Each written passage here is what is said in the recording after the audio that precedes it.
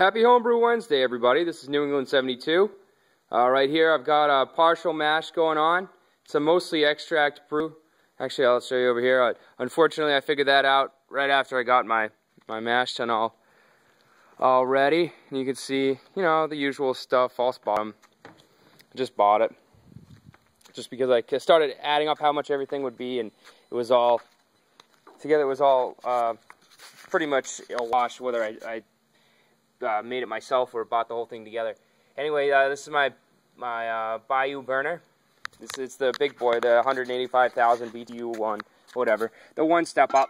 Anyhow, this water was like 140. It took a little gamble. I'm not sure I put it in that hot before, but these have been in there for a while. Now that I'm mentioning it, I should probably do this partial mash. Temp is right about where it should be, still hanging out at about $1.60, $1.50. And this is how I stir my mash. Here we go. When I'm just partial mashing or brewing in a bag, this is really all I think you have to do, is kind of pick the bag up and move it around, and then just let it sit over here. Make sure if you're going to turn that burner on, you do something about the little tail that's hanging out so you don't light it on fire. And put the top on it to make sure nothing sticks. The real thing I wanted to show everybody was that I have finally got some labels made, and I finally have a decent name for my my home brewery here. I'm going to call it.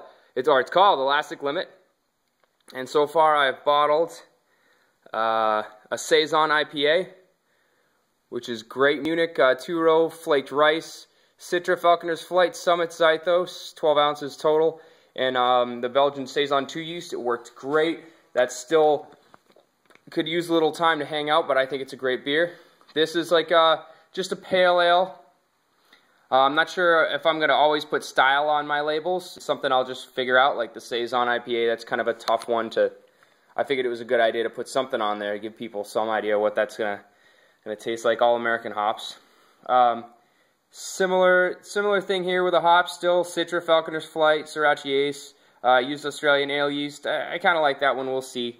I think I might like WLP 007, that's the dry English ale yeast. I think I might like that one a little more.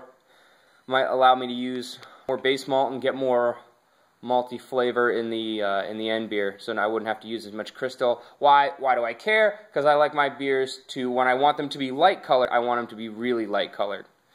So next one, brewed for my girlfriend. Took a trip to South Africa. It was kind of an externship slash semester abroad. Ended up being a great deal for her. She likes wheat beers, and even though this one's probably a little hoppy, you can see real similar hop profile as my pale ale over here, except to use Y East 1010. My opinion on Y East 1010, I love that. As I was bottling it, I got just a little bit of banana, and I was like, oh wow, this is great. Turns out though, this has been sitting in the bottle for 2 weeks. It's lost the banana, it's calmed down or whatever, and you can't have it at all, or you can't taste it at all.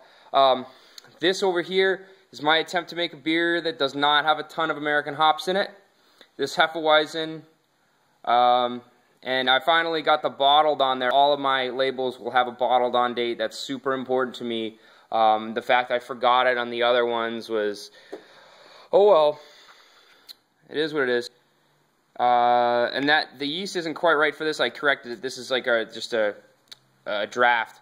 Right here, I actually used the Dan Star yeast because I tasted a beer that had used that, and I really liked what that beer tasted like.